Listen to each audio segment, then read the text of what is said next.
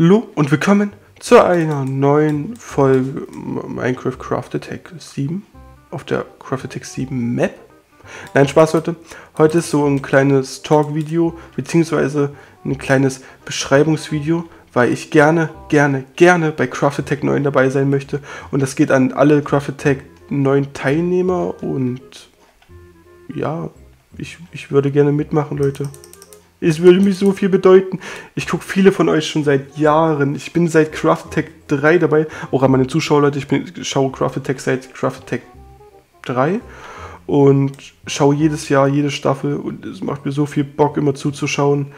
Und ich hätte gerne wäre ich ein Teil davon und würde gerne auch dabei sein. Ihr seht schon, ich habe hier die Crafted Tech 7 Map. Leute, ein bisschen Spaß muss sein. Auf jeden Fall, ich bin der Max, ich bin 19, ich bin auch YouTuber, vielleicht nicht so groß wie ihr, ist ja auch relativ. Und ich würde gerne mal mit euch bei Crafted Tech dabei sein. Wäre das möglich? Bitte, bitte. Ein großes Respekt erstmal an Earlyboy und Spark und an alle anderen Teilnehmer, die bezüglich an der Map oder an den ganzen Server arbeiten. Riesen Respekt, ich weiß, wie aufwendig das ist. Ich merke es ja selber, ich habe ja auch viele Server schon mitgeleitet. Und ich weiß, wie aufwendig das ist und deswegen ein riesen Respekt daran.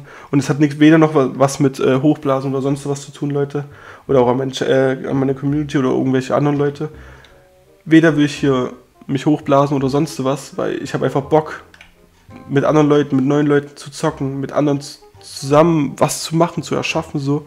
Und deswegen, es soll nicht lange werden. Das ist mein Teilnahmevideo für Crafted Tech 9. Ich hoffe, es erreicht euch und ich möchte gerne dabei sein und ich hoffe, ihr sagt ja. Es könnte lustig werden, ich bin lustig, ich bin trottelig, ich kann auch mal ausrasten, es kann auch mal passieren, kann mal wild rumgeschrien werden.